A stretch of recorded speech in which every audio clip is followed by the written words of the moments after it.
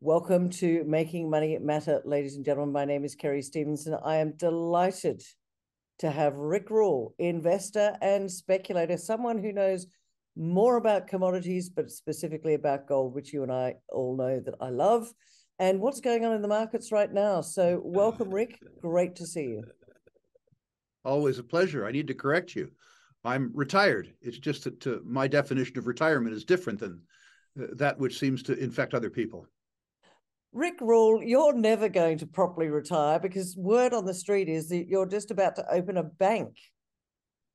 That is correct. I'm celebrating my retirement the way other 70-year-olds should do, by founding a new bank, my seventh de novo bank, and I'm having a really good time with it.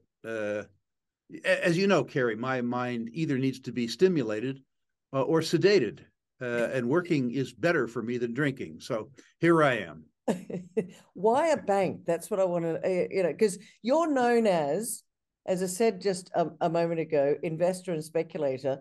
That doesn't really translate into I'm going to open a bank. What was the rationale? Well, banking is certainly a form of investment. Done right. Done poorly, banking is a form of speculation.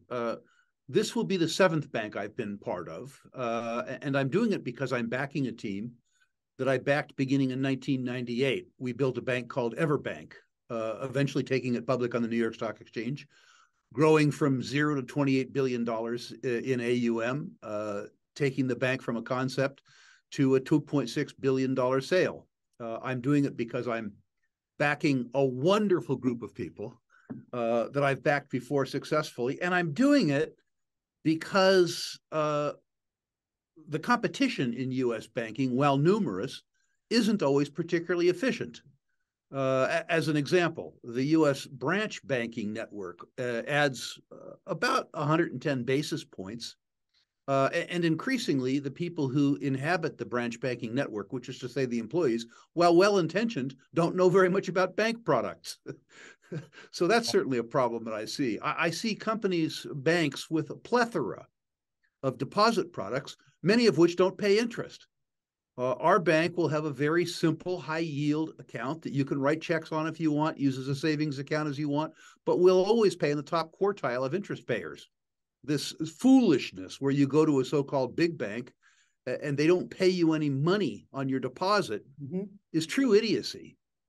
We will not make the basic mistakes that banks like Silicon Valley made, having long-term assets on the balance sheet for yield and funding them with short-term overnight deposits. This mismatch between assets and liabilities isn't something that is incumbent on banking. In other words, there's no requirement that you be stupid.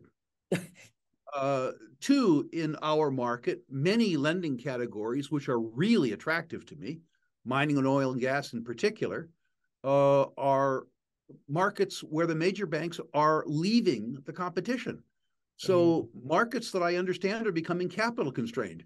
Kerry, even an old, fat, bald, rich guy like me can win the 100-meter dash if I'm the only guy that shows up. There's no major bank in the world that will lend against gold and silver bullion in segregated accounts. Now, I happen to think gold is pretty good collateral, and I'm looking forward to lending against it. Oh, fantastic. Oh, wow. As you can see, my competitive juices are aroused. Banking is a business near and dear to my heart. I would best describe myself as a used money salesman, so I'm back in the same business. So what's this bank going to be called, and when are you going to be in business? It's going to be called Battle Bank, as in battling for better banking or battling for your banking business. We regard ourselves as a fairly competitive lot. Assuming that the FDIC moves forward at a reasonable pace, we should be open by the end of summer. We have effectively all of the technology bought and paid for now. In other words, we're ready to open. We're just waiting for regulatory approval. Unlike our last bank, EverBank, where we opened for business with no backlog of business, at Battle Bank, we have almost 8,000 people who are on our wait list looking to do business with us before we open our doors. Now, are you opening physical doors or are you opening online? No, ma'am. No, ma'am. At EverBank, we ended up with, I think, we took over a failed bank at EverBank, and we ended up with 5 branches. and we basically tried to chain those branches shut. Your phone will be our branch. Does that mean this could be global? In other words, I'm sitting here in Australia talking to you over there. Can I participate in Battle Bank? You will be actively encouraged to do that. We will, as an example, if you were an Australian business person doing business in Australia and the United States, and you wanted a U.S. bank account that was interchangeable between Australian dollars and U.S. dollars, yeah, our answer would be yes. If you were an American person with family in Australia and wanted to maintain Australian dollar denominated certificates of deposit in the United States, the answer would be yes. If you were a Canadian citizen who was concerned about the fact that Prime Minister Trudeau froze the accounts of political opponents, but you wanted to bank in US dollars safe from Trudeau, we absolutely would open a Canadian dollar account for Canadians in the US. We look forward to doing every type of banking business that is simultaneously profitable, legal, and moral. I love the sound of it because it sounds like you're potentially using technology to give a great customer experience. Because I know, Rick, you always talk about customer service. You know, you can have all the banks in the world, but if you give crappy customer service, people are going to go to the one that's giving good customer service. But I guess my question to you is, what are the challenges around getting Battle Bank underway? Because we now live in a massively, heavily regulated world.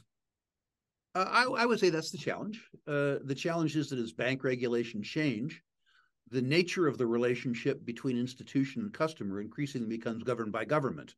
Yes. It becomes a check the box as opposed to service the customer environment. Yeah.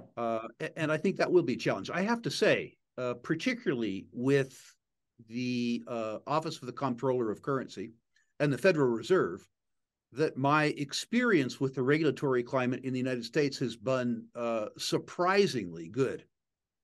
Particularly at the local level, the employees of those institutions have shown themselves to me to be intelligent, hardworking, and caring. At the top, those institutions are much more political and tougher to deal with. Mm-hmm. But I need to say that the experience I've had with the employees of the regulatory agencies has been surprisingly good. I think, too, that the nature of the customer relationships that the founders of the bank enjoy will be beneficial. The Agora Publishing Company and many of its editors made up a third of the first round of funding for the bank. And they talk directly to 1.2 million paid subscribers around the world and 12 million other people around the world. They were responsible for a lot of the initial success of Everbank, but they were never owners of Everbank.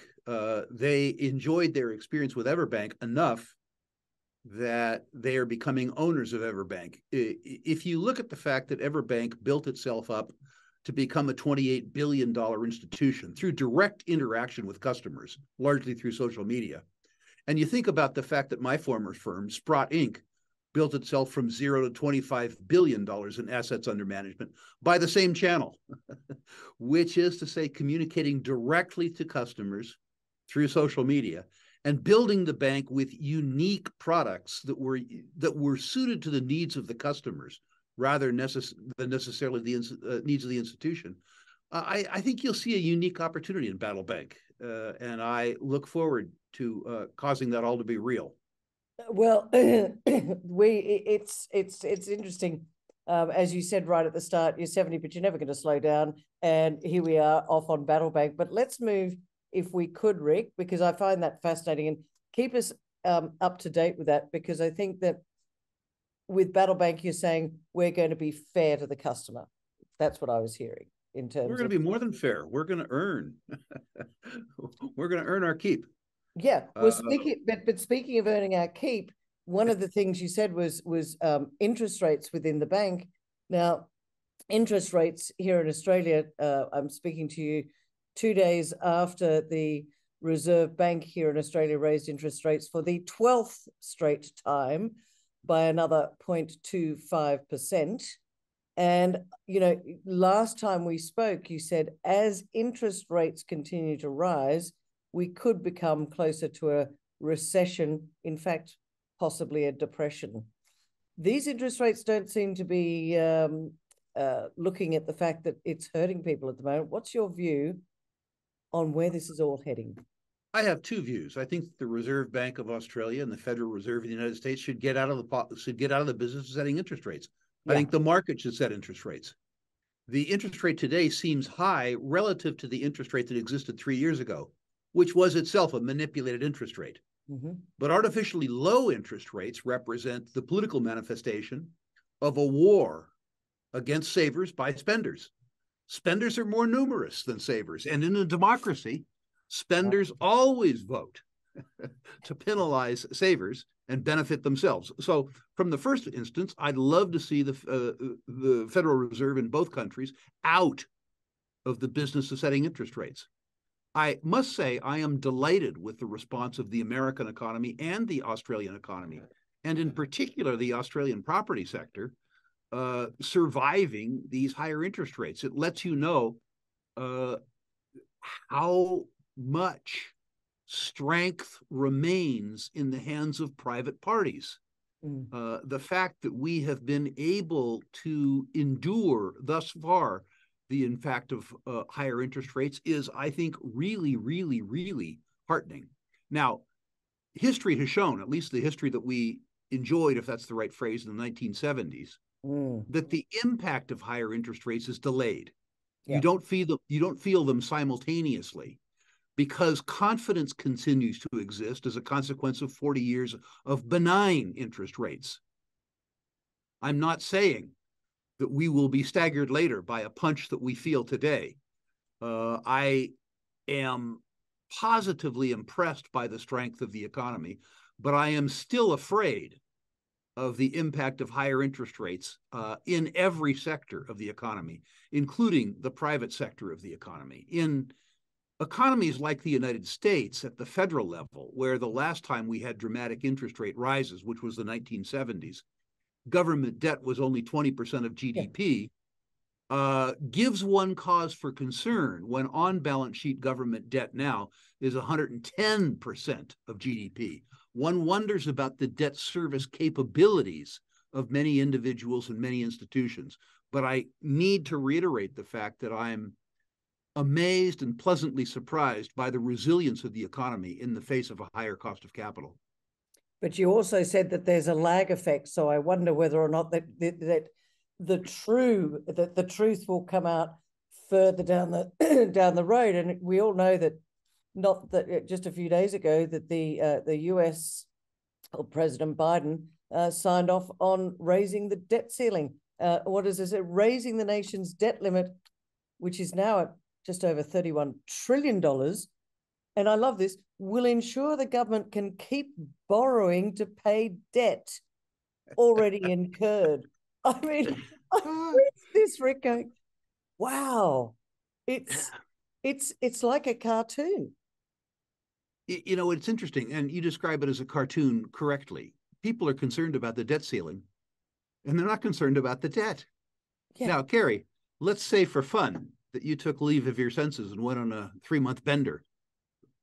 Maybe an attractive idea. If you exceeded your credit limits and you called ANZ or whoever you bank with and said, I'd like to raise my debt ceiling, I don't suspect you'd get a warm welcome. But if the bank and the borrower are the same, which is the case with the government, all of this concern about the debt ceiling and no concern about the debt. That's what I can't work out. A cartoon describes it perfectly. I suspect what it is that many citizens believe that they have the right to the benefit of the government, while at the same time wanting to deny the government's depredation on their own purse. That's all I can think of.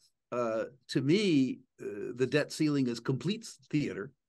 And the whole issue is spending and the expectation on the part of the citizenry that they're due services that are paid for by their fellows, or more importantly, of course, by their children and grandchildren. Mm. And therein lies the massive issue.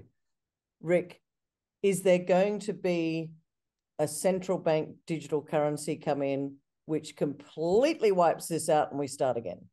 Now, Carrie, that really scares the hell out of me. Yeah, it scares the hell out of me too. The idea of a central bank digital currency, particularly if you combine it with artificial intelligence and social scoring, the way the Chinese are doing, with a central bank digital currency as opposed to with cash, or better yet, gold, if they don't like the way you think and act, they can cancel your money. Yeah. Now, my government can get angry at me, but if they can't find me and I have a bunch of cash in my pocket, they can't do much to penalize me. But with a central bank digital currency, they could say Rick's money is no longer. And you've seen some of my posts on social media. I'm afraid they might do just exactly that. Yeah. Anything that gives the government more control over my own wealth, my own behavior, and the free interaction between members of society, I think is a very dangerous thing. I had hoped in my 20s that the advent of technology would give people access to more freedom and less reliance on government. But this central bank digital currency is probably the single scariest development in my lifetime. Is it going to be in our lifetime? Is it that close, do you think? I don't know the answer to that. This is going to make me sound like a complete American ratchet head. The only thing that gives me cause for confidence is that there's 450 million guns in private circulation in the United States. And we have a history going back in time of, if you push us too far, we push back. And my hope is that if the big thinkers think about the possible reaction of Americans when they've been pushed too far, that they will be encouraged to prudence, if not by their faith in the American populace, then by the existence of 450 million means of self-protection. That's a kind of a scary thought, but it's something that I've thought about. And in fact, here in Australia, Rick, just this week, citizens in a suburb called Toorak in Victoria, which is a very wealthy suburb, were all delivered a letter stating that, and I can't remember the group off the top of my head, but basically stating, you have a nice house. If you own any investment property, you need to give it away to those that are doing it tough. If you own more cars than you use, you have to give those away. It feels like social unrest is starting to come. And this is the issue, I think, when you have that disconnect and the middle class disappearing. And it's not just here in Australia, I think it's global. What are your thoughts on that?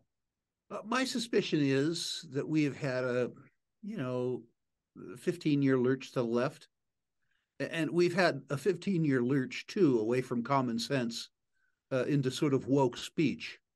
And my suspicion about that is, and I don't want to sound politically correct myself, but both the man and the woman on the street are beginning to think enough is enough. I hope so. This is silly. I don't mind reading cartoons, but I'm sick of living in a cartoon. And I have no particular interest in having my family's future determined by a bunch of big thinkers who don't know how to define a woman, as an example, or people who believe that they have the right to distribute your property as you, as opposed to they see fit. Yeah. And I'm actually very heartened. I do a lot of mentoring of young people, as I think you know. Yes. Yeah. Carrie, through organizations like Students for Liberty. I mentor a group of minority ex-offenders in the United States. And I need to say that probably in the last year, maybe my audience is self-selecting, but basically every young person's group that I talk to about these circumstances looks at both me and the world in dismay and says that there's no part of common sense that's in evidence, either with the discussions that we're having as a society or the way that we govern our finances. And I see that as extremely, extremely positive. In what way, So Rick? What do you mean extremely positive? That there's well, in the sense that for 20 years they've ignored this lurch towards socialism. They've ignored this lurch towards woke public speech. And increasingly, the young people who the big thinkers purport to represent in these struggles, the very young people that the struggles are suggested to benefit are saying, this is silly. This is insane. These proposals ignore common sense. So do you think common sense is going to be coming back? That would be amazing. I do. I don't think it's going to come back in the near term, but I think that you're going to see a pendulum shift in response to the idiocy emanating from the big thinkers. It's an interesting time that we live in. We talked recession/depression. Do you think, we're going, you talk about the left, you talk about the woke. Let's talk about the economy, the rising interest rate. Do you think, last time we spoke, you said that we could be heading towards recession/depression? It's not being talked about, but it feels like we're already there. In my heart of hearts, I think we're going to have a recession. I'm not an economist, but I don't think that the rules of economics or the rules of cyclicality have been ruled out. I think that beginning in 2022, that we've begun a very different epoch than the one that existed in the period 1982 to 2022. I think we had 40 years of benign economic climate. Okay. The consequence of that is that we enjoyed the benefits of workplace inclusion. Again, I don't want to sound too woke, but I think that was a good thing. Yeah. We certainly enjoyed lower interest rates, and we enjoyed an internationalism. We enjoyed the urbanization of 650 million Chinese, as an example. I think that period is over. I'm not saying that the world's going to go to hell in a handbasket, but certainly the period of declining real interest rates is over. Yep. I think increasingly the world is setting up into nationalistic economic blocs that will attempt to serve the self-interest of politicians inside these blocs rather than humankind as a whole. So I think that the climate is going to be less benign than it has been. And I also think that recessions serve the purpose of reducing business confidence and reintroducing common sense. I think, too, that although this hasn't been a correct assumption in the last 2 years, that a rising cost of capital will impact investing, and the rising cost of capital will devalue the value of income streams like dividends. So at the same time that the cost of capital through debt increases, that capitalized equities values through dividends goes down. Yep. I'm not trying to say that we're going to have a stock market crash. There is so much cash on the sidelines, so much cash in private hands, that the stock market doesn't necessarily need to decline. But I think you might see some leadership shifts in the market, and you may continue to see stock market declines. But I do believe in my heart of hearts that we're due for at least a slowdown in the general economy. That isn't to say that I've stopped investing. A person who's a pessimist at age 70 does not start a bank. I think the future of humankind is wonderful, but I think there's probably a reckoning between here and there. And certainly if you look at the free cash balances in my personal account, you'll see that I've been overall playing defense and building up fairly large cash balances. That's interesting, because I think you've also said recently that when it comes to recession/depression, commodity prices will, as a result, decrease, which sounds to me like it's not a good time to be getting in the market right now. Well, I think in 5 and 6 year terms, it is entirely likely that a stock I buy today for, let's say, a speculative stock, a stock that I buy today for $1, that I think is likely to be worth $3 or $4 goes to 60 or 80 cents first. It's happened dozens of times in my career, literally dozens of times in my career. And it's sort of, I don't mean to say it's irrelevant, but I look at two sides of the coin. I can see demand for commodities decreasing in the near term, okay, as a consequence of a recession. But if I look in the longer term, 4 to 5 years, demographics, 8 billion people on Earth, urbanizing increases demand, and I see supply inexorably declining. We have, as a species, underinvested for 30 years in the productive capacity around a whole range of extractive commodities, copper as an example. You have a circumstance where the productive capacity, Christ, Carrie, it's as old as me, long past its prime. So I see a circumstance, where while the near term is cloudy, the longer term, and I'm not talking about 50 years from now, I'm talking about 5 years from now or 6 years from now, is stupendously bullish. across all commodities. Not across all commodities, but certainly across the commodity complex. I also look at a circumstance personally where I liquidated my own portfolio of developed real estate. I'm not a real estate guy, and the consequence of that was I looked at the substantial gains that I had in my real estate portfolio, and I understood that those gains came about as much as a consequence of lowering interest rates as anything else. Mm-hmm. With the interest rates going up, the difference between my cost of capital and my return on capital employed was beginning to shrink, at the same time as I believe that the capitalized value of those distributions would go down because other forms of income were available through higher interest rates. So I sold my own portfolio of real estate, and I haven't redeployed the capital. I've kept it in cash, mostly. Goodness. Okay. On the resource side, I'm really, really attracted by the fact that there isn't much segregation, particularly in the junior resource sector, between high quality assets and low quality assets. I think we're coming into a stock pickers market. I think, too, that the mini boom that we had in capital raisings, both in the 2008 to 2011 timeframe, and then again in the 2018, 19, and 2020 timeframe, that part of it which went in the ground is beginning to bear fruit now. I think we're coming into the beginnings of a new of a new exploration cycle. Okay. I have noted in prior cycles that it takes about a decade for the industry to employ new technology or go into new places and get results.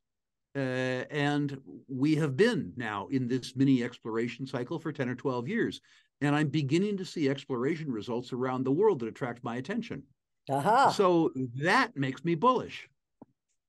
Well, speaking of what's attracting your attention, I know the last time I spoke, a number of people reached out to me and said, why didn't you ask him what he likes the look of at the moment, and any specific companies? Now, we have an audience that is all around the world, sure, but a lot of them are based here in Australia. So is there anything in particular? I know back in the day you loved Chalice, that had the big PG discovery over in WA.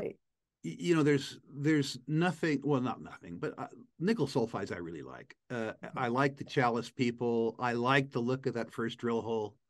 You know, it was a lot cheaper after it doubled when you had the results of that drill hole to go by. You had some data. So I love that. And I'm going to answer the question, Carrie, but I'm going to disclaim it first. I'm going to name a couple of names based on their potential. Yeah. But one thing that happens is if somebody listens to this interview a year and a half from now, and they don't take into account the news that's happened in the intervening year, understand that everything I'm going to talk about now becomes data dependent. Yeah, that's really important. And by the way, ladies and gentlemen, as well, this is not financial advice. One of the things you must always do is do your own research. And by that, I mean, go and look at quarterly reports, go and talk to the management, go and understand fully where it is that you're putting your hard-earned money. So this is Rick and I having a conversation. Obviously, Rick has been in this industry for a long time, but this is a disclaimer from me to say, we're not telling you that go out and sell your house and your children, but it's an interesting one that Rick's looking at the moment. So just wanted to put that out there, Rick. Yeah, I think the new piece of Australian business, the new Australian junior that attracts me, not new to the Australian market, it's up nicely, but is Meteoric. It's a little company that I think is going to either cost me half my money or make me 10 times my money. I'm attracted to the grade. I'm attracted to the people, but I'm fascinated by the geology. Okay, so let me stop you there for 1 second. First of all, the code is MEI. The ASX code is MEI. That's Meteoric. And they're in Brazil, I believe. That's correct. And it's a very large rare earth deposit. And by the way, rare earths are not rare, but that's another subject we won't get into. But what is it what's attracting you? I think we need to say it's potentially a very large deposit. Okay. I'm attracted to it because the indicated grade is high. I'm attracted to it too because it would appear that it's a type of deposit that at least I have never seen before. It appears to be controlled in effect by volcanism, by a caldera. And it appears that the mineralizing event or events, multiple events, were profound. And it would appear to have the hallmarks of a very large and very controlled deposit. While it is in Brazil, Brazil has a long mining culture. As you say, rare earths aren't rare, but rare earths that are economic, decent grade and decent size outside of China are rare indeed. Yeah. Now, everything that I'm saying is speculative. A lot of drilling and a lot of metallurgical work needs to be done. If that work proves up the thesis that I have with regards to the deposit, you're talking about a market capitalization in the billions, not in the millions. Wow. I love circumstances where a fairly small market cap is explained because of the unknowns, where I think that there's a strong possibility, if not a probability, that the thesis can be proven to be true over time. It will take, make no mistake, 3 or 4 or 5 years for the value of this deposit to be understood by the market. And lots could go wrong. If the things do go wrong, I think that they'll unfold slowly enough that rather than losing all my money, I'll lose half my money. And Carrie, this will not be the first time I have lost half of my money on an exploration speculation. Yeah. But I think if I'm right, this adds a zero. And adding a zero is really what speculation is all about. So think about that. Just for fun, let's do the arithmetic. Let's say that there's a 60% chance that I lose half my money. Okay. And let's say there's a 40% chance that I make 10 times my money or 15 times my money. If you juxtapose the risk to the reward on an algorithmic basis, you would take that bet as many times as you could possibly get it. Of course. If you could afford the loss of half your money, which I can. Yeah. And that's the thing. But I think also a lot of people, they get a loss like that, Rick, and they then turn around and say, oh, that's it, I'm done. Not understanding that it's kind of goes along with the territory in a way, especially in that sort of more speculative end of the market. You can make spectacular returns, but you have to be prepared for the losses. Carrie, in the first interview that you and I did, I don't know if you remember about it, for small cap, but we talked about a lesson that I learned in Australia. And that lesson would have been learned in 1998, I think, at Diggers and Dealers in Kalgoorlie. I came upon a very strange, very bright, very hardworking guy named John Borshoff. And he talked me into buying a bunch of shares of a uranium company when most folks couldn't spell uranium, called Paladin at 10 cents. Yeah, that's right. Yep. And I got a lesson. That stock went from 10 cents to 1 cent. I was facing a 90% loss. Now, if you're down 90%, Carrie, you don't have a hold. You have a buy or you have a sell. Those are your two choices. Yep. Revisited my premise, gulped twice, bought more stock, and watched that stock go from a penny to $10. I'm not suggesting that the meteoric experience will be that dramatic. I'm just suggesting that if you really are a speculator, you aren't playing for 20% wins or 30% wins. You're playing for 1,000% wins or 2,000% wins. And if you are playing for wins in that order of magnitude, first of all, you can't expect to garner them over a long weekend. They take 4 or 5 or 6 years. And secondly, they expose you to breathtaking risks. And you have to be prepared, both financially and psychologically, to take those risks. How important is the psychology of this rather than the financial? I mean, clearly financial is important, but the psychology of this, I think, is equally important. Before I retired from money management, third-party money management, I had two very wealthy family offices as clients who could easily afford risk. But the psychological trauma around risk was such that I wouldn't let them do it. I just didn't want to hear them bitch. I only allowed them into those investment opportunities where I wouldn't have to field their phone calls when the simple inhale and exhale of equity markets caused them to be up 5% or down 6%. There are people, listen, if the essence of wealth is enhancing your sense of well-being, and you're not financially attuned to either volatility or risk, you should avoid it. There's not enough money to make to accommodate you being uneasy with the process of making money. You're making money to feel better, not to feel worse. Yeah. So I think people do need to take themselves into account.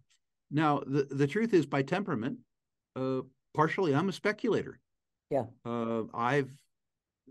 As I told you, Carrie, if I lost half the money in this speculation, it wouldn't be my maiden voyage. This is not, in American parlance, my first rodeo. And I've come to understand that losing money is the way that one makes money. I don't seek out loss. Yeah. But certainly I understand that it's part of the process, and I welcome that part of the process. Rick, we don't have a lot of time left, but I do want to ask you this. This was a question that came up from our previous one. It's around uranium and right. The new technology, the thorium salt reactor breeder technology. Have you heard about this? And I guess I have. And I guess a quick view on the uranium market. The uranium price has strengthened a little bit. It's gone over that, I think, $56 a pound. Your former people, Sprott, they've got the Sprott uranium trust that's buying up. So what's your thoughts? Are we going to start wake up and realize that uranium is a fantastic energy source? I'm hugely bullish about uranium. And I think that the beginning of the breakout year in uranium will be 2023, the year that we're in. Okay. I think that will occur because the Japanese nuclear industry is restarting. Mm-hmm. These aren't plants that need to be built. They're plants that are already built. They need to be turned on. It isn't inventory that needs to be bought. It's already owned. It's inventory that won't be sold. When you talk about a U.S. spot price at $56, up from, depending on when you start, 20 or 50, you don't look at the real price in uranium, because increasingly uranium transactions are taking place in the term market, in the contract market, which is opaque, and is at a premium to the spot market. I would suggest that if the spot market is at US 56, the real price in the uranium market that you're seeing today is 60 or 62. Right. And that's the sort of magic point at which the existing uranium producers go from losing money on an all-in basis to making money on an all-in basis. It's also the level at which the higher quality new deposits can be financed into production. It's the catalyst price, if you will. I suspect that the price of uranium goes much higher. I suspect that the price of uranium in real US dollar terms goes to at least $75, but that doesn't happen in 2023. With regards to thorium and with regards to fusion, I think these are technologies that are valid technologies in 20 or 25 years. Right. The thorium question has been around the uranium business for at least 20 years. Thus far, thorium has been efficacious for selling investment newsletters and nothing else. Right. It has generated a lot of interest, but when you look at the reactors that have been built, hundreds of billions of dollars have been spent on uranium technology, and almost nothing has been spent on thorium technology, which would suggest that so far the technology is of use to academics and newsletter editors. My suspicion is that 20 or 25 years from now, we will see the commercial application of thorium in reactors. I think the net present value of that information to the uranium industry is zero. Because cash flow that happens 25 years from now, at any discount rate at all, is worth nothing today. What do you look for when you're looking for companies? We mentioned meteoric, and that's you like that. You mentioned nickel sulfides, you like those. We haven't talked about gold, but before we get on to gold, what do you look for when you're looking at a company? Is it management? Is it project? Is it both? Yes and yes. I don't look to be kind of right. I look to be real right. I'm not interested in small mines, even small high-grade mines. If I'm going to take the risk inherent in exploration, I want to hit the ball in American parlance way out of the park if I hit it. Yeah. So I want in situ mineral values at today's prices in the US $3 billion range as a minimum. In other words, I want a big target. I want a big deposit. And I want a management team that's been successful before. I have to pay a premium for that, and I'm willing to. Success does not conformably align. There are people who have had 10 successes, but there are a whole bunch more people who haven't had any successes at all. So I want to invest with people who have been successful, and I want their success to be directly related to the task at hand. If somebody has made money for me, discovering and building gold deposits in Western Australia, and all of a sudden they're looking for lithium in Argentina, those successes are very different. And I take a very jaundiced view. If by contrast, they've been successful building gold mines in Western Australia, and lo and behold, they want to build a gold mine in Western Australia, I'm all ears. You're all ears. Okay. That's interesting, because there's a couple out there, and you are coming to present at the Australian Gold Conference at the end of August. So that's going to be exciting. We'll talk about that in a moment. But what do you think's happening with gold? I think right now confidence is high, and so I think that gold is struggling. Okay. For whatever reason, I'm not really sure what the reason is. Maybe it's higher nominal interest rates, which means that more money is going, as an example, into U.S. Treasuries. But when I look just a little bit longer term, gold responds to confidence, and there's a lot around to be unconfident about in the near term. The most important of which is, of course, negative real interest rates. While money is flowing into short-term treasuries, we've talked about the arithmetic before. The benchmark U.S. Treasury is yielding what, 4? Yeah. The Congressional Budget Office suggests that the deterioration of the value of the U.S. dollar in real terms, purchasing terms, is about 7. So they pay you 4 in a currency where the purchasing power is declining by 7, meaning that you lose 3% a year compounded. Yeah. If anything ought to diminish confidence, it's the fact that the U.S. government absolutely positively guarantees to reduce your wealth by 3% a year compounded for 10 years. The first promise, by the way, Carrie, that my government has made me that I believe that they will keep. Another thing that would cause impartial observers concern, and I'm talking about the U.S. dollar's competitor for gold price right now, is precisely the on-balance sheet liabilities of the United States government. $32 billion. Trillion, I'm sorry. Trillion. I missed 3 zeros. Trillion. Yeah, I missed 3 zeros. Yeah. That's what happens when you get old. And then the off-balance sheet liabilities of the U.S. government, Medicare, Medicaid, Social Security, another $100 trillion. It's insane. It is truly insane. The increasing central bank fondness for gold. My suspicion is that central bankers know they're broke, and they assume all their peers are broke. And so they don't want to own each other's paper, particularly when that paper pays a negative real interest rate. So they go into gold. And finally, gold's market share is ridiculously low. In the US, we've talked about this before. The market share of precious metals and precious metals related assets relative to other savings and investment assets is 0.5%. It's ridiculous. The 4-decade mean is 2%. Wow. Okay. So if negative real interest rates, debt and deficits, quantitative easing, which is really counterfeiting, if all those things are enough to give one concern, gold doesn't need to win the war against the Treasury. It doesn't need to win the war against the Australian dollar. It just needs to lose less badly. If all of those things merely propel gold's market share to the 4-decade mean, which is 2%, up from 0.5%, demand for precious metals quadruples. And that's precisely what I think happens over the next 5 years. I was going to ask for your time frame on that one. So over the next 5 years. Okay. Rick, let's finish it off. You've got a conference coming up in Boca Raton, Florida. I'm excited. Last time you and I spoke a year ago, I was excited then. And I have to tell you, ladies and gentlemen, I went. It was fabulous. And as Rick said at the beginning of the conference, this is unlike any other conference. Get your notebook out, write a ton of notes. Rick, I found my notebook and it is literally absolutely jam-packed with notes I took from your conference. And the final comment goes to you, Rick, to tell people why you think they should turn up at Boca Raton. I'm going to be there. That's why you should turn up. Rick will be there. Yeah, that is why you should turn up. That is one reason why you should turn up.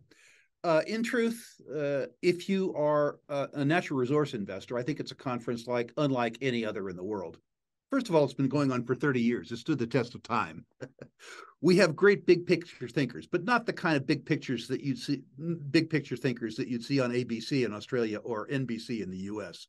The Jim Rickards of the world, the Nomi Prinzes of the world, the Grant Williams of the world, the Bill Bonners of the world, the Doug Caseys of the world. Great big picture thinkers, but not of the type that you would find in mainstream media. 2, you will have the finest natural resource analysts and portfolio managers in the world. Not people who learned to spell lithium 3 years ago, but rather people who have been in the business for 3 or 4 decades. Importantly, you will have the living legends. These are entrepreneurs who have built multi-billion-dollar natural resource companies from scratch, talking about how the lessons that they learned building billion-dollar companies have made them better investors and how they can make you a better investor too. Finally, at this conference, all of the exhibitors are owned in the accounts of the conference sponsors. At most conferences, the qualification to be an exhibitor is a pulse and a check that cashes in reverse order of importance. I'm not suggesting, sadly, Carrie, that every stock that I own goes up, but I will tell you that the fact that we own every company that will be an exhibitor there, including Meteoric, means that we have studied every one of them in enough detail that we are willing to invest our own money in them. Finally, at this conference, if you attend either in person, coming to Boca Raton, or we're going to live stream the conference around the world, you will be able to review the conference proceedings for the balance of the year, meaning you won't have to absorb all of the information in July. You'll have access to it again and again and again, which you'll need. And finally, if you pay to come to the conference, either live or virtually, and you don't think you got your money's worth, just email me. No questions asked. I'll give you your money back. We've done that for 30 years. We've had to refund less than 1/10 of 1% of the tuitions charged over 30 years. But if for any reason, including the fact that the conference is too advanced, in other words, even if we give you too much information and you think you didn't get your money's worth, I'll make it up to you. I'll give you your money back. Fantastic. Well, I'm hoping to see a lot more Aussies over there this year. And as Rick said, everyone there, you know, he's got a vested interest in them. And I love the macro view as well. You learn so much. Dates are July 23 to 27, as I said before, in Boca Raton, Florida. What's not to like about that Rick Rule, it's been fantastic to see you. Thank you so much for joining me today. And I look forward to seeing you in July.